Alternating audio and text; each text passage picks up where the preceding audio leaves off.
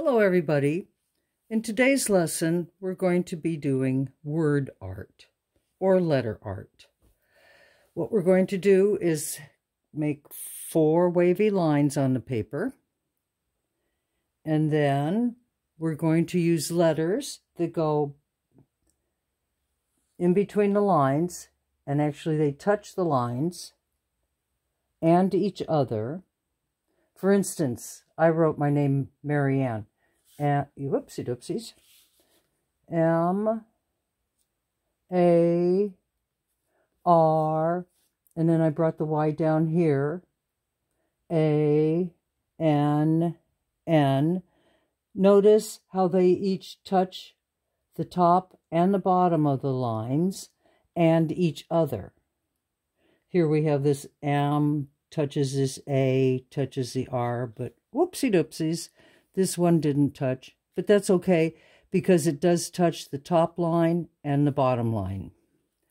After we finish this, we're going to ask somebody if they can figure out what this word is. For instance, what does this say? Well, we'll come back to that. So here are the directions. You could use a marker, a pencil, crayons, whatever you have. I'm going to use a marker. And the 4 wavy lines. 1, 2, 3. Oh, that's not too wavy, but that's okay. And then 4. Now I want to think of a word that I'm going to use. I'm going to use the word rain, just because it's raining. So I will start up here with my R. Remember, they have to touch each other. A, I, and here comes my N, touching both the top and the bottom and each other. Actually, I'm even going to use this part of the N for my R. A, touching there. I'm going to come down here with my I and my N, N-R-A-I-N.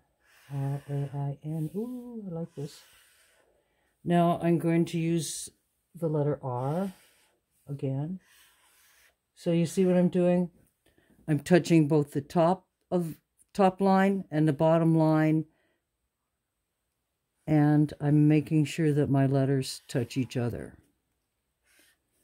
So keep going with this, then color in all the areas, like this one. Oops. So, can you figure out what does this say? Yes, mom. You see? M-O-M.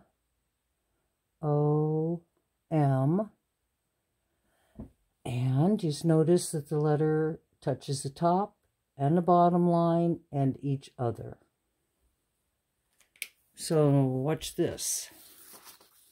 Now, what does it say? It says, wow. You see? Here we go. W-O-W. Wow. So keep going and have fun with this. Make a cool design. Color it in and ask mom or your brother, sister, whoever to try and guess what is this word. Okie dokie. Have fun.